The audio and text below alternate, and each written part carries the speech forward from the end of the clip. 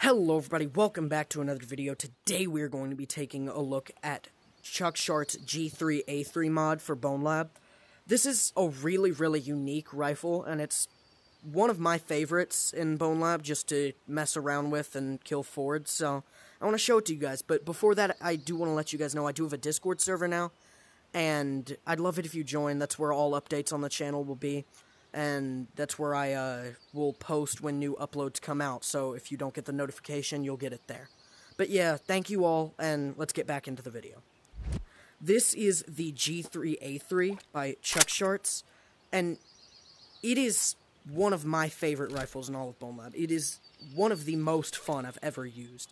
Let me just go ahead and show you why. First, you empty your first mag. It feels like a normal rifle.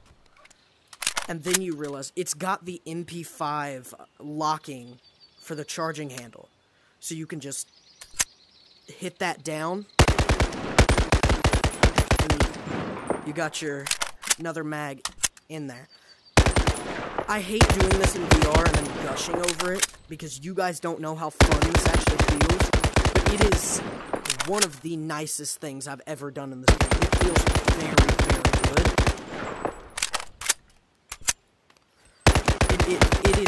It feels more tactical than, like, some of the more tactical mods I've ever used. And it's not even trying to be tactical. Not even getting started on the model being so good and just working so well. I think this gun works best with the EOTech. But it also works really well just iron sights, which I don't say a lot because I don't normally like most iron sights on guns. But these ones are really good.